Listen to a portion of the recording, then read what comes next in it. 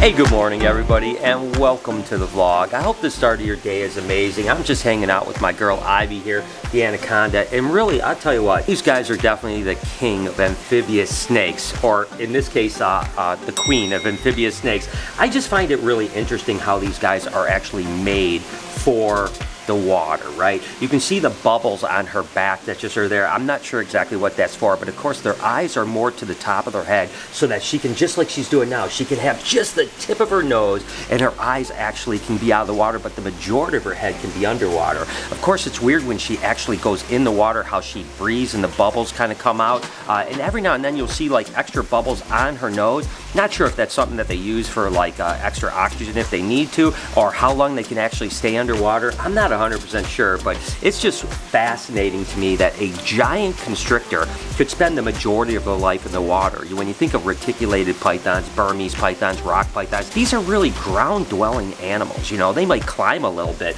but to have a giant snake that is literally like an amphibious animal is crazy to me. Again, we've seen footage of like anacondas swimming in the Amazon, huge monsters, almost look like giant eels.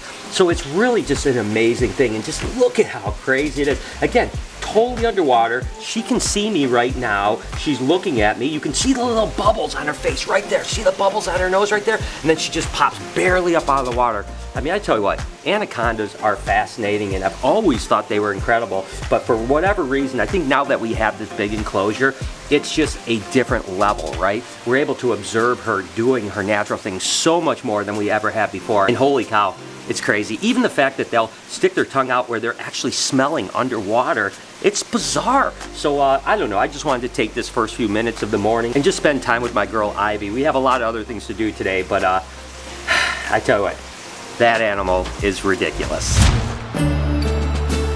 Yep, still snowing. I'm so happy about this. Of course, this is my Amazon basin emerald tree ball, and of course this is her habitat. We've had her for a little over a month now, and honestly she loves this habitat, or appears to, because she is crawling all over the place, but I have not gotten her to eat yet. So this kind of is an example of how sometimes you have to pivot a little bit, and what I mean by that is that we've tried all kinds of different ways of feeding her in there, no response whatsoever. So we decided to put her in this enclosure overnight. You know, so we basically just have, again, a branch for her to be in, a little water dish, we sprayed her down and stuff like that, and we actually did put a live fuzzy rat in there because we just wanted her to eat. Again, a month long. This is a very rare and not easy to get snake. I didn't want anything to happen to her, so I finally said, let's just go ahead, try something different, put her in here, and I'm so excited to tell you guys that she ate for the first time last night. She did. That's amazing. Now, she's a captive bred animal, came from my buddy Kevin over at Nerd, and he raised her up, so I know she was eating. It's not a wild animal or anything like that, but for whatever reason, she just didn't feel comfortable enough in the cage to eat, or maybe we couldn't offer her into a position where obviously we couldn't throw live because the live would be down here. She's way up there. It's never going to work, right? So we kept offering her frozen with like heating them up, doing all the things, talk to Kevin how he was feeding it, and he had a similar setup to this, a little bit different but similar, and it was crushing food. So now that she's eaten her first rodent, there's a good chance that she may actually start eating in here. Regardless, now I know the worst case scenario is once a week I've got to take her off her branch, put her in this enclosure, and give her food until she starts to really establish. So again, just a little lesson for you guys. Try different things if your snake isn't eating, because eventually you find the thing that actually works. But I am so excited that she's finally eating. I've been pretty excited about this. My friend MJ actually sent me this, and you guys know all about my good friend Forrest. Well, these are actually shirts that are memorials to him. So all the proceeds actually go to Zoo Dreams. So follow your Zoo Dreams, Cold-Blooded Cafe, of course, where we get all our rodents. That is awesome. And for those of you Supreme fans out there, this is pretty dope here. Check that out. Zoo Dreams. I tell you what, I absolutely love this. And there it is. Fits amazing, absolutely incredible. I'll put a link in the description to these guys. All of the proceeds go to Forrest family to help them out. I love this. I love the other one as well. So thank you, MJ, for sending us and making these absolutely amazing.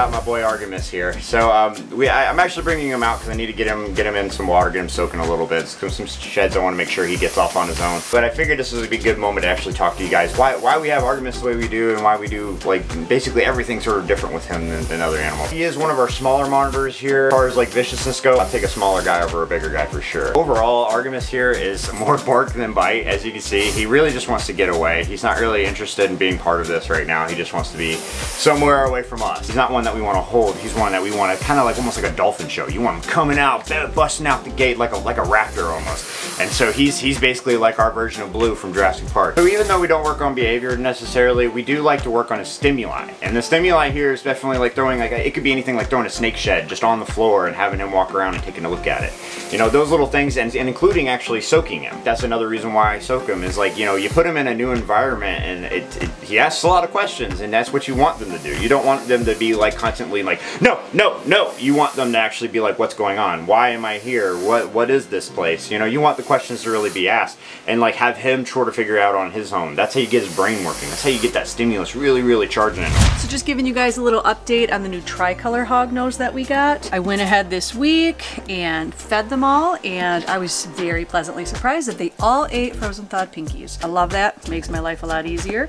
So they are loving their new homes, settling in good. So I'm excited to raise these guys up and hopefully get some babies in a couple years. Back in the day, we just had your regular tricolored hognose, which look more like this girl right here. So we have some of those, but then we also got a few that I guess they're calling jag. So they have a really cool different patterning to them, as you can see. I think that it's a line bred trait. So we've got a couple of this jag phase and then a couple normals. So it'll be interesting to see what we get out from the babies. Still snowing. I want to actually weigh Salt and Pepper here just to see how they are. Pepper is looking huge, by the way. Salt looks big too, though. But it's a little bit more challenging now because, of course, we've got our scale here.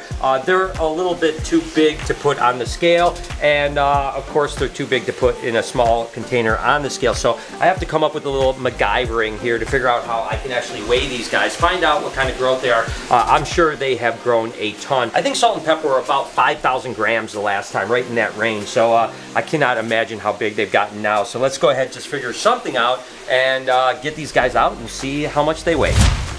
Not sure if this is gonna work here, but I figure if I put a bucket there, this on top of there, then we can actually go ahead and zero this out right now. We can put these in here and theoretically it should work, but you know, I don't know if it's gonna work or not. So I'm gonna get Pepper first because it's sitting there waiting for me. Oh boy, here we go. Pepper. Well, that didn't work out so well. Okay, so let's see what we got. Come on, Pepper. Come on, buddy. Come on, buddy. Whoa! Whoa! Whoa! Whoa! Whoa! Whoa! Whoa! Whoa! Pepper, it's okay. It's okay. Calm down. Calm down. Calm down. This is going to be the hard part. Oh, it wants to bite me so bad. This is going to be the hard part. Oh, jeez. All right, so I have to actually go in reverse here with Pepper because this is the last time I'll ever try to weigh her like this because she's so crazy. So what I did was I put her on here. I actually zeroed it out here. Now I'll take her off and we'll see how negative it goes and hopefully we'll get an accurate reading. If not, this whole thing just doesn't work. Okay. I mean, that might be accurate, about 4,300, you know, almost 4,400, 4,386. So about 4,400, I can actually live with that. I think that that's a pretty accurate, because again, I think that, I can't remember the last time when we did this. I thought they were more like 5,000, but maybe they were like 3,000. I'm not sure. So regardless, Pepper is definitely a pain in the butt, but Salty is much better. So she should behave for us a lot better. Of course, Salty is a much different animal. She's really good. Hey, calm down.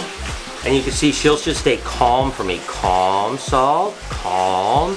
And she won't fight me like Pepper, you know. She's still wound up a little bit, so we'll just hold her for a few more minutes. Hey, calm down, girl. That's a good girl. Calm. I tell you what a difference with an animal, right? I mean, she is just such a sweetheart compared to Pepper. You stay calm. Stay. Stay calm. There we go, girl. And she's actually 2,950 grams. So pretty interesting. I'm gonna do the exact same thing just to see. It says 29.50. I'm gonna zero it out. I'll put her back, and then I'll take that off and see if it's the same weight. She is such a sweetheart, I tell you what. I love Pepper, but oh my God, that animal is insane. So we had, let's see, oh, see, interestingly enough, when we teared this out, it was 4,000 grams. So I'm gonna be totally honest with you guys. I don't know that this is a real accurate way of measuring. We're gonna have to come up with a new scale. I think I'll have to use the bigger scale from now on, but apparently they're both about 4,000 grams. Who knows which one's better? So this was, I'm not gonna lie, this was a complete fail. So don't even pay attention to anything you saw right now. It was a waste of our time. I know a ton of people have been asking about the fish in Bowser's, and you can see there's a ton of fish still in there. We put 50 small ones and about a dozen bigger ones. I can't tell for sure how many are there, but there's certainly, I think the majority, if not all of them, are still there. Going around, of course, African cichlids, doing really well. And we have thought about putting some fish in with Ivy. Still not sure how I feel about it, but there's a chance I might do that. I'm not 100% sure. Will it ever stop snowing? It is the middle of April, isn't it? What month is it again? As you can see, there's a lot more sheds. What happens is Lori actually will just put the sheds over so we can see them just like this as far as kind of identify. That way we go back and actually put, and gosh, this is an Annery Brookstream that is loaded up with eggs. That way we'll actually put lay tags on, and we have red tags that go on here that say the date that they shed and the fact that they're 7 to 10 days before. So you can see sheds over here. So a lot of pre-lay sheds, meaning there's gonna be a lot of Kluivert eggs in about 7 to 10 days. Quick update here on the caiman lizard that lost its tail. Still doing completely fine, eating and stuff like that, which is the important thing, because oftentimes when a lizard loses tail, you know, it can go into kind of a stress situation where it won't eat. This guy's jamming on food. Still not sure if they grow back. I mean, I don't see anything that tells me it will, but in the next week or so, if we start to see a little sprouting, that would be a great sign. I sure hope that they will grow back, but regardless, I just wanted to let you know, we're gonna get that enclosure back sealed up and working well and get these guys back in there pretty soon. But for now, at least it's doing well. It seems to be rebounding. Still really bummed about it, but at the same time, at least it's doing well. I've mentioned before about using this time to kind of, you know, do things that you wanted to do. We're actually about to launch a new business I've been working on for a little bit while, and then I came up with a new idea that I'll tell you guys pretty soon that I'm excited about. Hopefully in the next week or so, I'll be able to launch something else that I think will be really cool in these times. So just continue to use this time to use your imagination.